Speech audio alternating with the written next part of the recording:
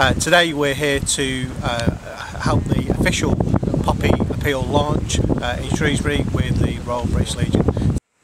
So Ollie, a face we recognise off the SAS shows. What success they've been, eh?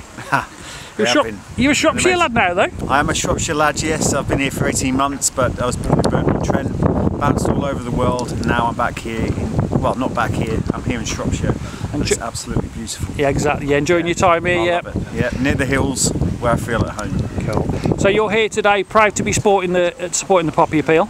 Yeah, I'm here today to support the launch of the Poppy Appeal. Now it's more important than ever. This is not about the glorification of war, this is about the appreciation for our servicemen and women and the sacrifice that they made. And also currently today, the servicemen and women who are out there with the current situation and the pandemic, who are feeling isolated and struggling with mental health issues. So please dig deep, support the Poppy Appeal, and let's get behind our servicemen and women. Best thing to do is to go to the Royal British Legion website to find out more details, how you can donate and actually take part in virtual challenges.